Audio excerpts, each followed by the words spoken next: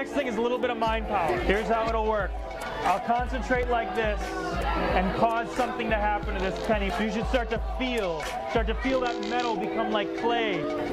Now it's like rubber. Now it's turning. Turn your hand over. Hold that up. Hold that. Check it out. Thumb tip magic. Now I know those two words together, thumb tip, can conjure a lot of pain, a lot of trauma for us magicians. We think of a closed hand and a red hanky and tucking it in and doing stuff like this.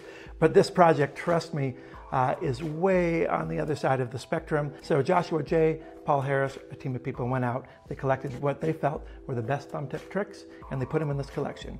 So this is hand-picked Astonishments from Paul Harris Presents Thumb Tips. Here we go.